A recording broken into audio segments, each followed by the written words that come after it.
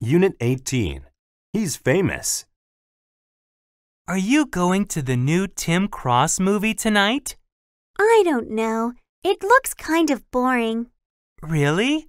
I think it looks quite interesting. Besides, Tim Cross is a famous actor. He may be famous, but I don't think he's a very good actor. He always acts in the same sort of movie. He never does anything different. Well, at least you think he's good-looking, right? No, not really. He always looks so sleepy. But most girls think he's handsome. Maybe that's why he is so famous.